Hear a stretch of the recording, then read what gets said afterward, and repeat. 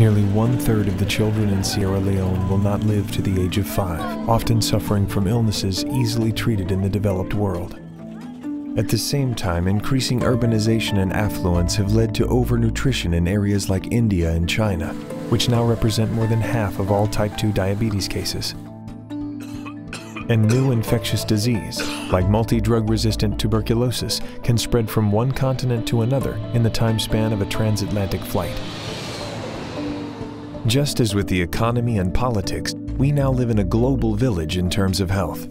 And as health is a crucial prerequisite for development, without it, cycles of poverty and injustice feed each other, making us all more vulnerable to a myriad of global threats.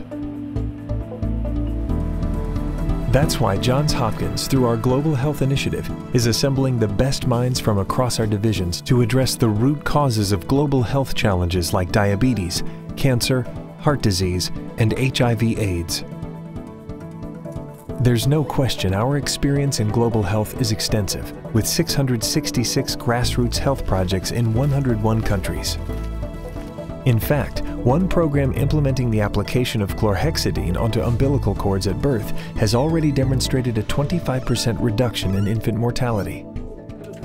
But in the face of underlying causes like governmental failures and inequity, we must design multifaceted interventions, bringing together our experts in international affairs, social and environmental sciences, ethics and engineering to leverage both creative thinking and technological advances.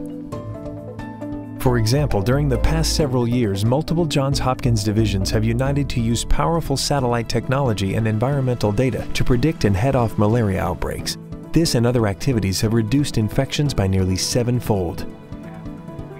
Building on this success, we are now exploring the use of predictive modeling to anticipate and contain the threat of possible future pandemics. And it's with just this kind of visionary collaboration that the Johns Hopkins Global Health faculty and students, today's and tomorrow's leaders, will employ groundbreaking approaches while taking into account cultural context for a holistic view of global health threats and needs. The result will be a dynamic pipeline of innovative and bold practices and a powerful educational program that ensures structures are in place to sustain interventions, secure health, a human right for everyone, and save lives worldwide.